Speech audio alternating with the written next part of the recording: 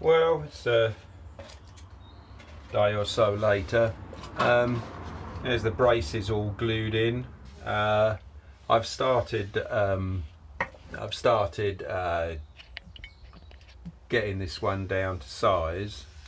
I mean, really, if I'd have thought about it, I could have probably actually just bent one of these things and cut it down the middle and used it both sides.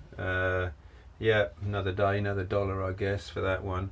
But yeah, I've kind of obviously cut this one a lot thinner now. I don't know for you woodworking people out there whether you've tried these Japanese saws. They're absolute beautiful things.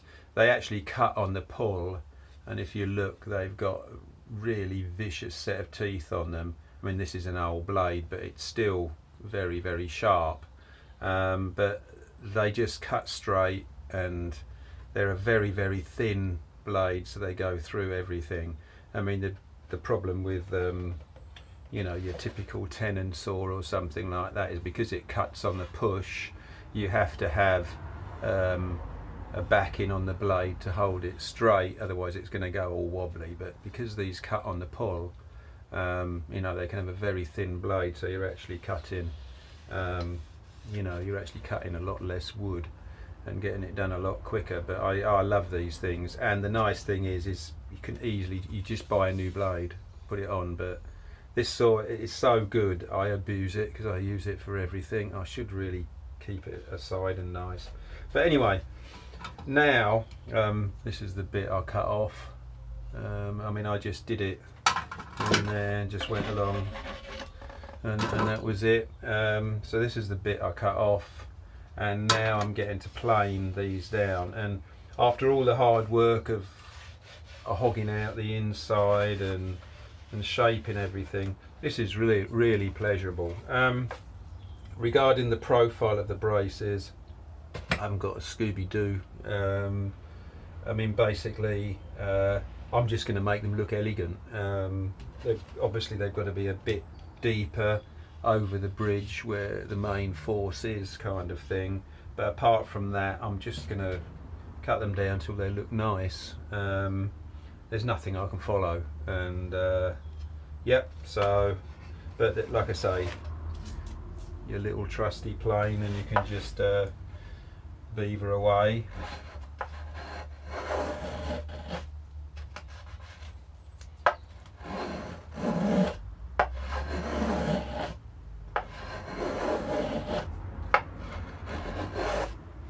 I want to get this area down here, step down over the bridge, so I'll concentrate on, well, not over the bridge, just either side of the bridge.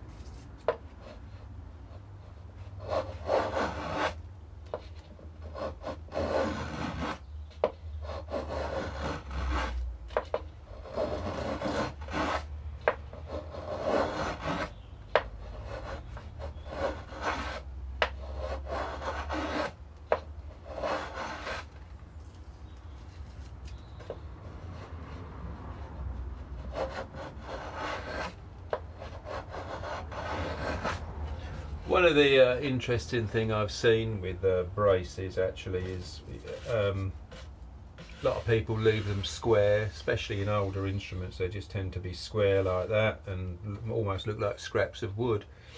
Other people taper them, which I will do on this, take these chunks off the edge and just make them sort of more of a triangular section. I think it looks nicer and makes them lighter, and I always think light is best on acoustic instruments. The other thing is, I've actually seen people use very deep braces that are scalloped, almost looked like some kind of dinosaur fin or something in there. And the idea with that is people sometimes in acoustic instruments, they actually cut the braces to more of a curve than the top of the guitar and actually spring the top down on them, so the top is slightly spring loaded, which they say gives the guitar more of a powerful tone, which I can kind of sign up to. But the problem is with that is that if you've got thin braces like this, okay, they'll keep tension in the top for a while, but after a while the wood will relax and move and you lose it. So some people use very deep braces that are scalloped out that I've seen, and that's an interesting thing that I perhaps want to try sometime and see if it works. But anyway, I'll switch you off now and you can see what I'm doing and get back to you when we got it down to a good looking size. Well, you can see what I've done to this brace now. I've got it roughly down to what looks right, and I'm leaving it thicker underneath the bridge there. So I'm just chamfering these sides, these ends off now. I'll do the top and bottom end.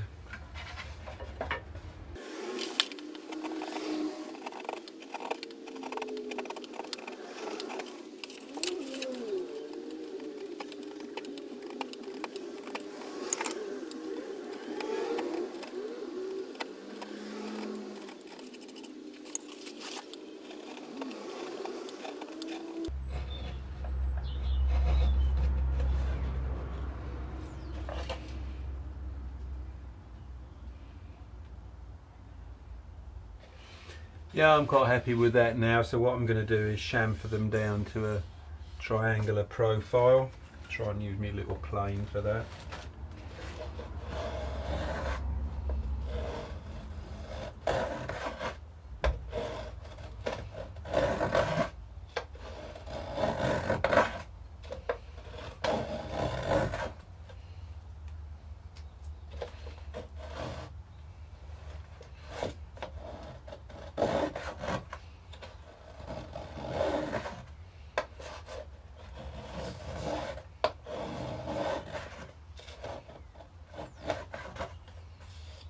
I'll bring you back when we got some results.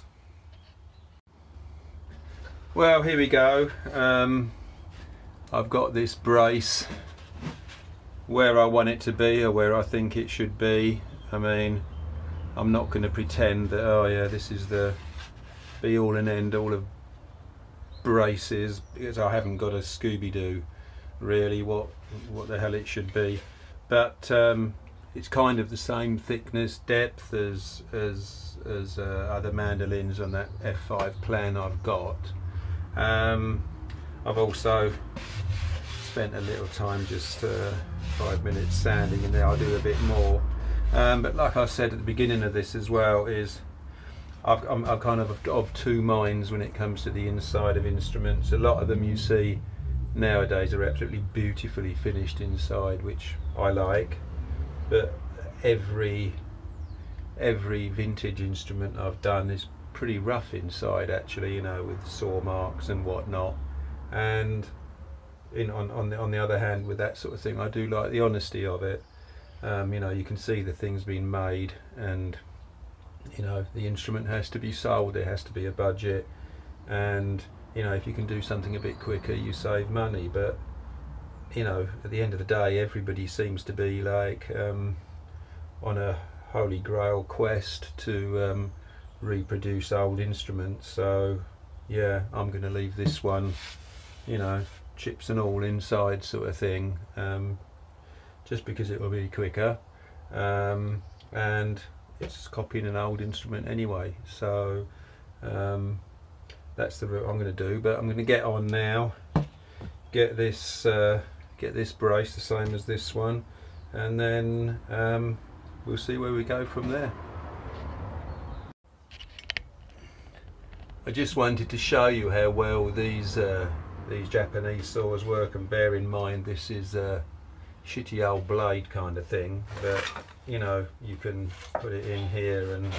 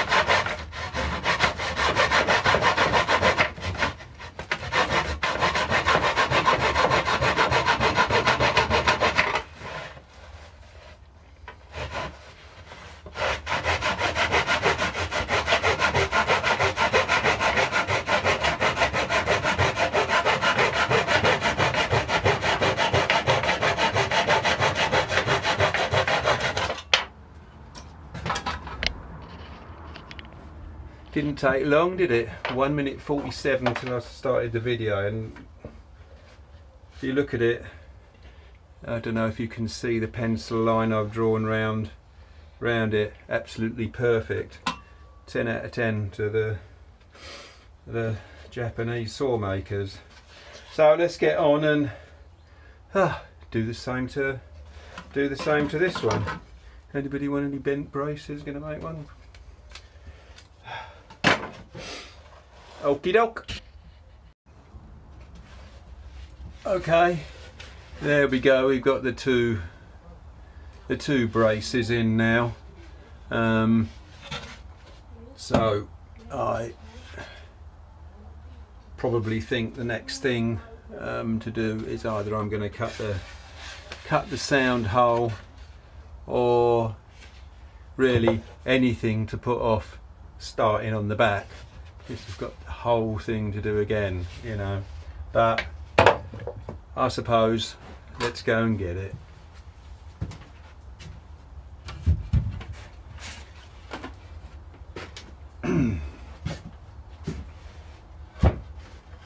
Here's the back.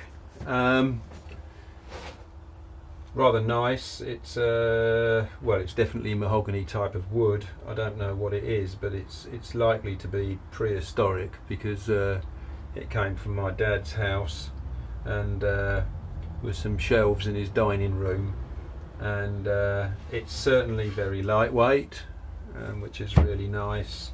I wouldn't know the species of wood apart from a generic kind of mahogany, but God knows where he even got it from, because he was more of a skinflint than me getting stuff. So yep, there we go. I think very simply what we'll do is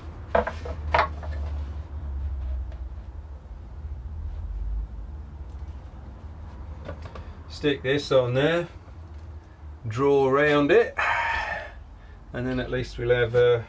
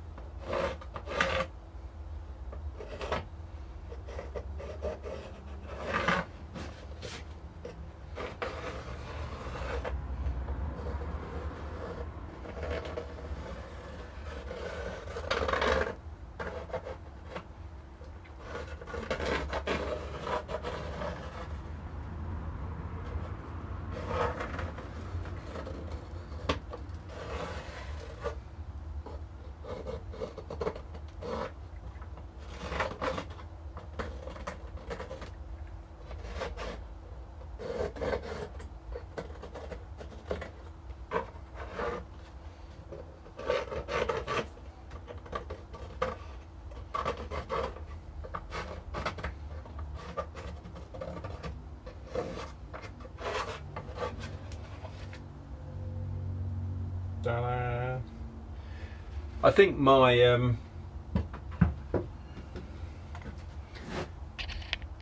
my idea with the back, you know, it's obviously a fairly mammoth task, but what I'm going to do is get it cut out, and then it'll be a background job to do in the rest of the instrument sort of thing. You know, sometimes you come in the shed and you just, you don't feel like thinking about anything, so you can just sit there and whittle away for ages and do a bit of carving. So I think I will get it cut out, ready to go sort of thing, and fit it in between the other jobs that I've got on, either customers' guitars or building this sort of thing.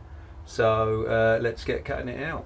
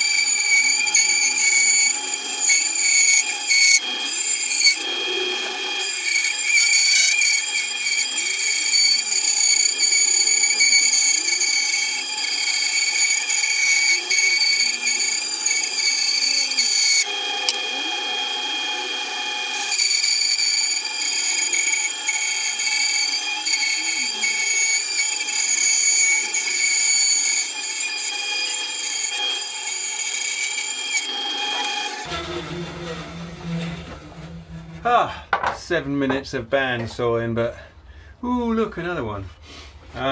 Yeah, I would never be without my bandsaw. Yeah, just wondering what we can do now. I'll probably just drill these out and just get it ready so I can do it in the background. But I've just noticed that my dad's obviously have had something screwed down to his shelf sort of thing on here, so there's a few wormholes in it. But yeah, prefer to use it in memory of him, and yeah, if I ever get to play it, it'll be like quite good. So I think it's a cup of coffee for me. Well, we've got the back cut out now. I seem to have made a bit of a cock up on this here. I've drilled the hole too far, well, too far towards the inside, so I've missed the kind of heel off this swan neck bit, which is a bit bloody annoying, but I just have to add a little bit. I mean, the grain is very straight, so I'm pretty sure you won't see it. I mean, that's one of the, I think one of the really awkward things about this instrument is that, you know, you have to get the edges accurate before you start carving and stuff like that, because the top's got this steep radius around the edge sort of thing. So anyway, I'm not overly bothered about it. So I'm going to leave that aside and just get on it when I'm not, you know, when I'm not inspired to start something new sort of thing. So glad to get that chopped to size. Another little bit done.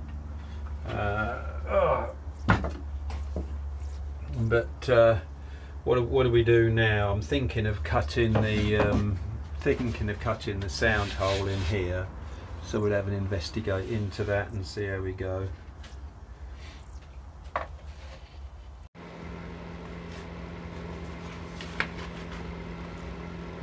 So here we've got the sound hole on the instrument. Fortunately, again, on from the museum site, you've got accurate dimensions of sound hole height 45mm, sound hole width 70mm. So just actually marked where I think the centre is. So half of 77 by my reckoning is 38.5.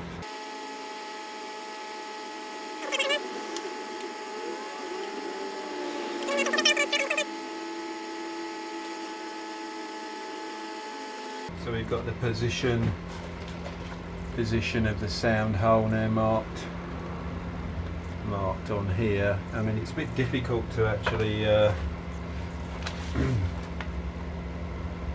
mean, it's an oval hole, so I don't know.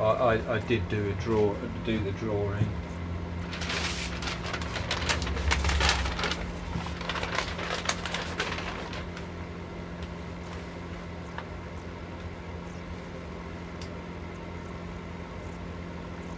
So I guess I'll trace it off here.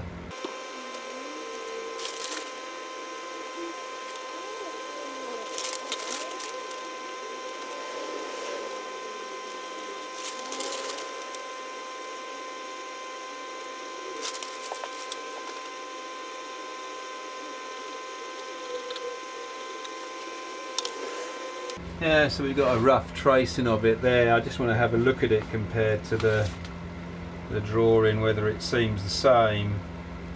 I know that the scale on this drawing is roughly 3.9 to 1, so if I measure the sound hole from the back,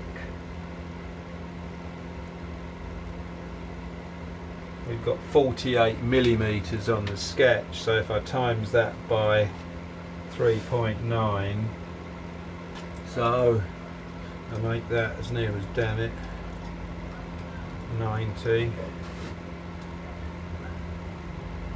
No, that's not right.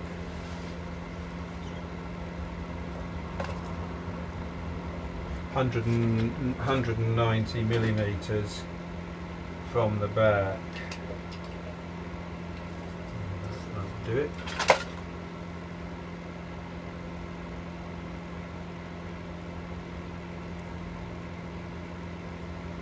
That's absolutely spot on. It's under, well, only times 48 by 4 kind of thing, and I've got it on mine as 187 millimeters, so I think that hole's in the right place. Now I'm just going to make it the right shape.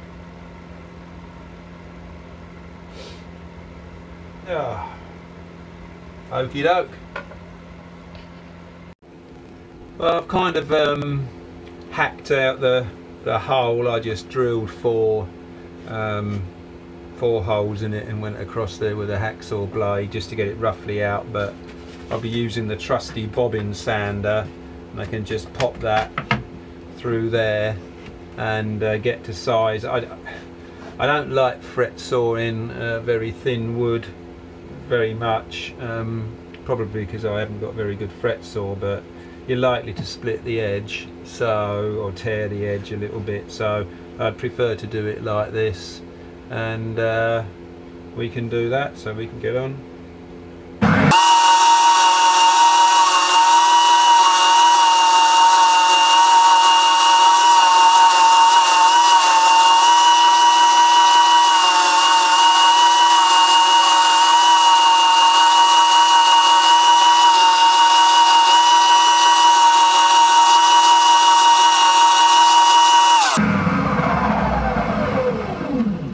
Well, there we go. I've got about probably 1 millimetre to go all the way around, but I'm going to finish that by hand and just make sure I've got a nice, nice symmetrical shape. But yeah, we kind of there. So I think every little bit we do, yeah, good. Well, I've spent a little more time on the sound hole and cleaned it up. One thing, I left quite a lot of meat, got a lot of wood thickness around the neck heel. I didn't want to hurry into that, and you can see it's pretty uneven thickness around there, so having the sound hole cut will allow me now to tidy up the thickness of the wood around the neck heel. I mean, I can feel I've got a lump there anyway, sort of thing, but I'll be carving that down to size, down to thickness kind of thing, and at least having the sound hole there allows you to, you know, work on the thickness of the top as well. So I think just basically now, like, tidy it up.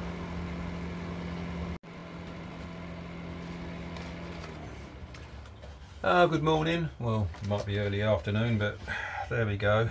I've decided, I've been pontificating a bit with myself, as you know, what's the best step to do next. I mean, I tend with all my projects to kind of build them as a kit, so you're not doing like just one bit and moving on to the next bit sequentially. I like the change of being able to, you know, do a neck, then do a body, do a bit of carving or whatever, just split the project up a bit really. But I think I've got to start getting things together now.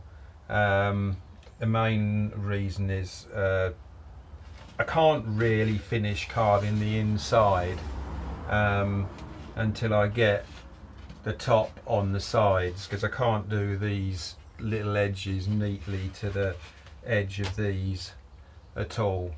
So I think, yeah, I think it's going to be a big step today in getting the top glued on. You know, this is going to be a difficult job. I mean, I say difficult, but I think really it's just got to be done. You know, you can't wing it at all. You've got to set up, do it properly.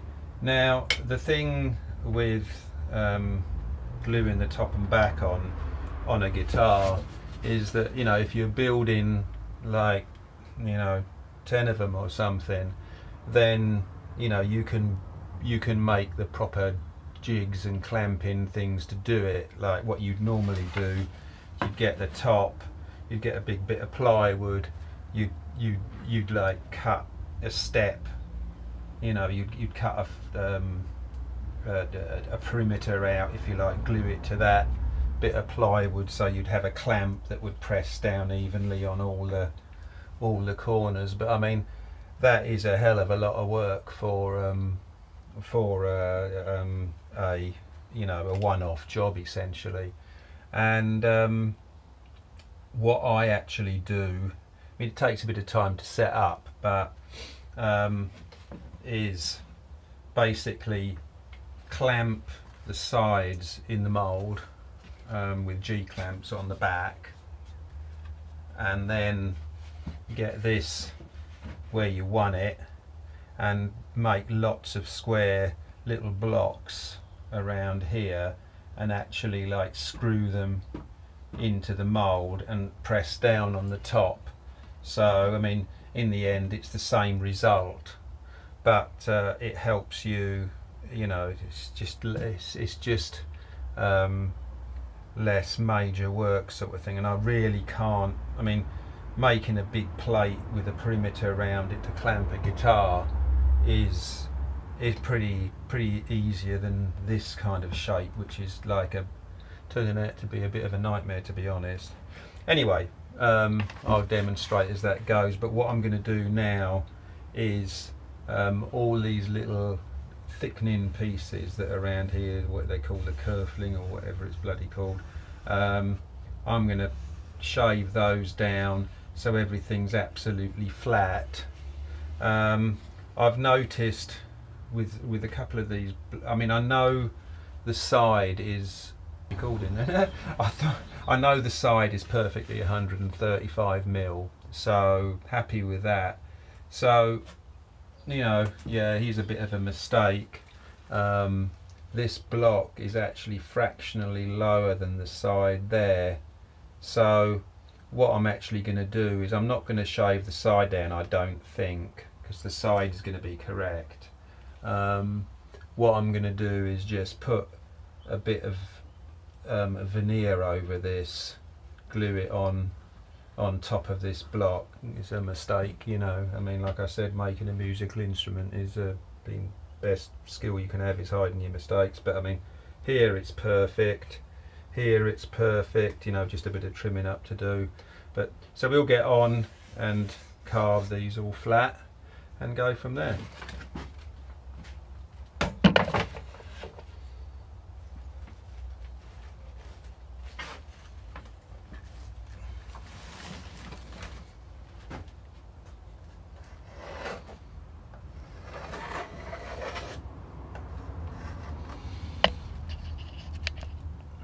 Now I can use my plane to do this kind of thing, just go around the edge. It won't take long.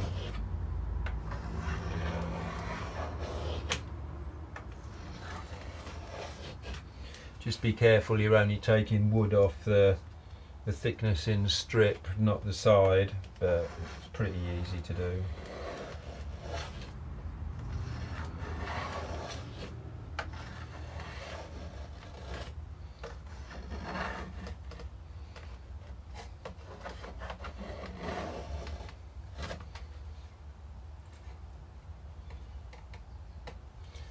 Well, this will be quite a few minutes of doing, so I'll get back to you when it's all done. Well, here we go. I've been round the sides and levelled all these edge strips, gluing strips off, which is all good. I've got a flappy bit here, but I'm not bothered about that. I'll fix that in when the top is on. The next bit is now we want to get prepared to glue the top on, and what I'm going to do is I'm going to raise this out of the mould a little bit, because I don't want the top anywhere to be like hitting the sides when I'm putting pressure on to glue it down. I want the pressure on between the top and the sides. And what I think I might do in order to achieve that, I mean, I was thinking of clamping it in with G-clamps on the back, but it's so flexible. You know, when you consider that like an acoustic guitar's sides are about that deep, you're not going to get any bend. But with this, I mean, I can hold it here, I can bend that down really easily. So I'd have to have 1001 G-clamps around it. So what I think I'm actually going to do is raise it up out of the mould, and then I'm going to screw a load of small blocks on the back here to keep that I can clamp, you know, that just to keep the sides up, sort of thing. That's going to be a bit of a pain, but I think it's the right way to do it. And then I won't have clamps all around. I can have it flat on the bench, and we can go from there. So I can get the sides set in. The last thing I want to do is start clamping down the top on it, and then one of the clamps on the side come loose. You want to make this like idiot proof, and yeah, that's what we're going to do, is make it idiot proof before we clamp it down. So I'll just get on with that. I'll bring you back when I've made a couple of and shown you what I've done, kind of thing, but I think it will be successful, so we'll just give it a go. Okay, be back with you soon. Okay, so this is how I've got it set up. So this is what I've done now. See all these little blocks I've put round the outside. I cut them all the same depth so I could line them up so the sides are retained evenly all the way round. I've got loads of these blocks holding it in now. Round the middle, round the arse of the thing. So like I say, just take your time, because this is an absolutely crucial part of building the thing. So now let me put you back on the stand. So now, basically, having had those blocks put in, the sides can't push out of the mould, and this will become clear now. So what I've got, oh good, is I've got the sides now. I can press down as hard as I want on there, and the sides are only going to go down to the proper level. So now the next stage is I've got the braces in, absolutely squashing the body sides around. So next, what I'm going to do is going to get ready to glue the top. I'm going to put this where I want it, and then I'm going to have let me just whiz out, hang on, I'll get back to you, sorry about that, but this is what I'm going to do now. So I'm just going to make a shed load of these, just a simple small block with a screw hole through the middle and a bit of scrap. Say put that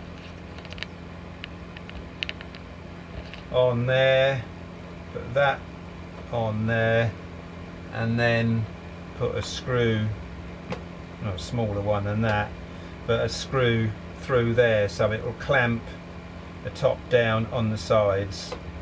And then we'll get it all done, dry glued first, well, no glue, make sure that it all goes right, but I reckon I'll probably need, I'm just going to make a buttload of those, because you don't want to be in the middle of gluing it and then find I could do with one more.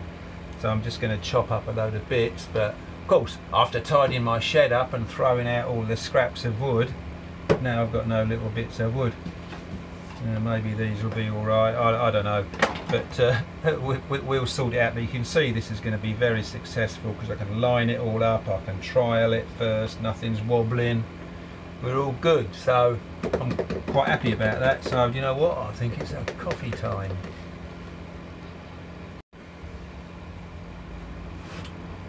Well,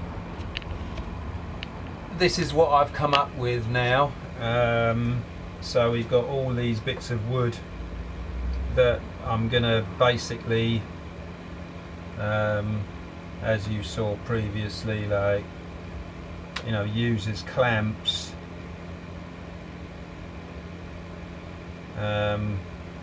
around the edge with like screws through there. Well, I decided to go with plan B. I actually decided to pin the top in place. You can see I used a screw there on the neck block, which is really nice. And you won't see it because the neck goes over it, so that's the result. I've put drilled holes and put toothpicks in over these points, so I've got the top on now, in, you know, located where I want the thing. One bit of advice before we get going: I've got my dowel pegs in now, screw, dowel peg there, it's all ready to go.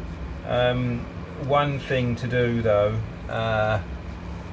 is some few ways you can do it. You can wax the side of the mould, or anything really that, you know, you're going to be gluing this thin edge here, and if any glue drips down, which it will, between the mould and the side, you're in a world of frustration when you come to pull the thing out. Let's get gluing the darn thing on. Bit nervous about it, but there we go.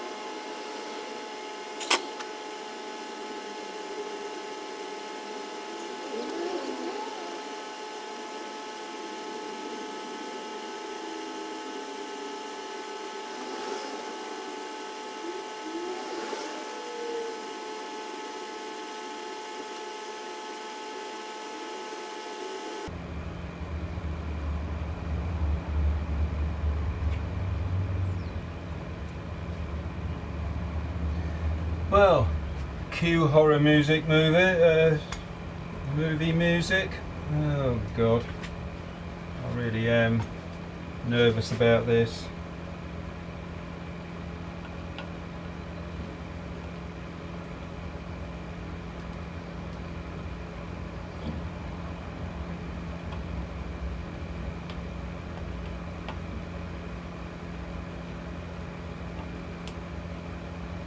Now here's plan B for a start.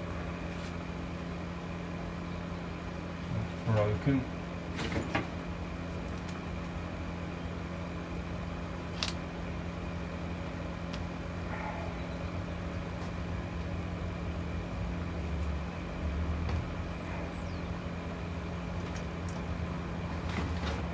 I'll stick these in here, I think, on this side.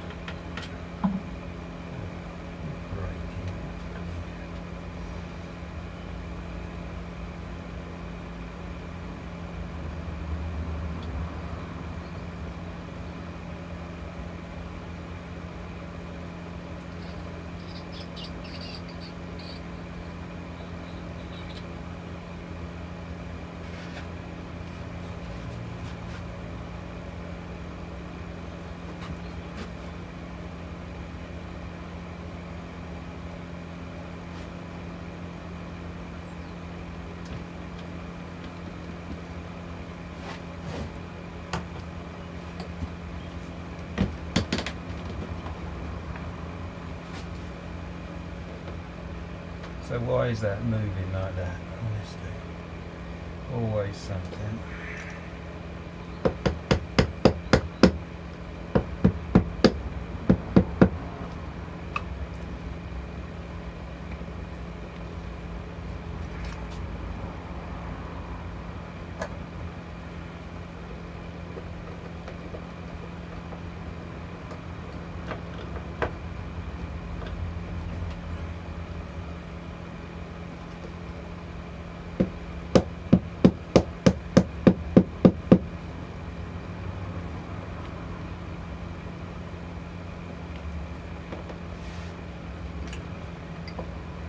Oh, it's in the right place.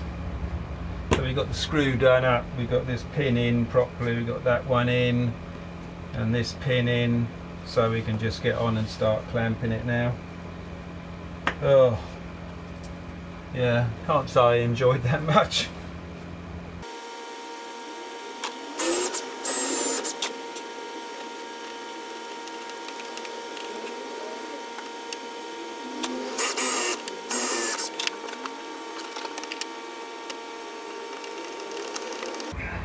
You don't want to graunch them up too tight, obviously. I mean, things should be flat, but I'm actually getting a lot of squeeze out between round just with those two clamps on, so perhaps I've overdone it with the clamps, but you can never have too many clamps.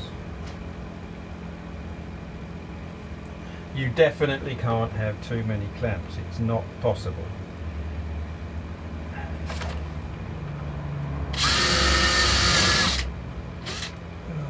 Crap.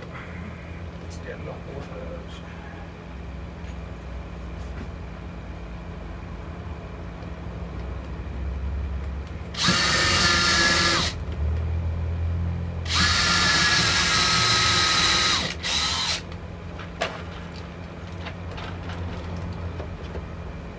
I just thought I'd leave this video run, considering it's the crucial time.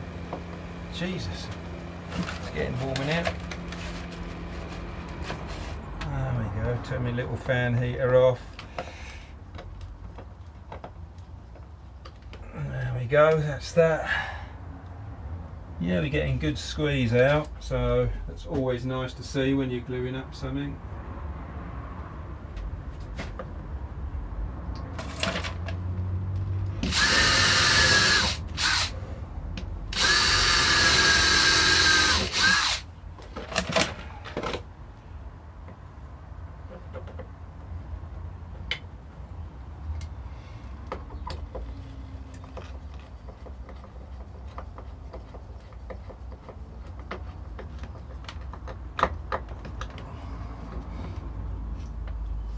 All looking good, all looking good.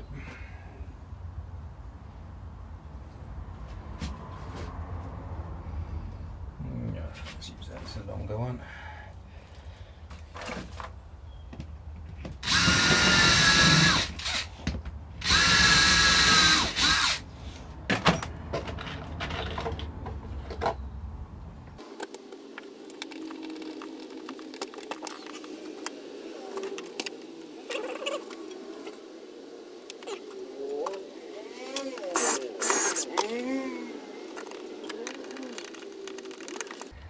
Okay, I think 15 minutes of that is enough. I'll get you back when I'm all done. Well, I can categorically say that is it for today. Just one job done. So here you go. You can see, just give you a walk round this. You can see, you know, the method of the bridge clamp sort of thing around it. And this is one thing, you know, why you do need to hold the body in the mould firmly, because you are actually overall, although each individual clamp is not applying shed load of pressure, like when you've got them all bolted on there, you know, there's quite a lot of downward force over the whole thing. So, you know, don't go graunching the clamps up too much, but you know, you need the thing held in the mould firmly. So yeah, there we go. I must say, you know,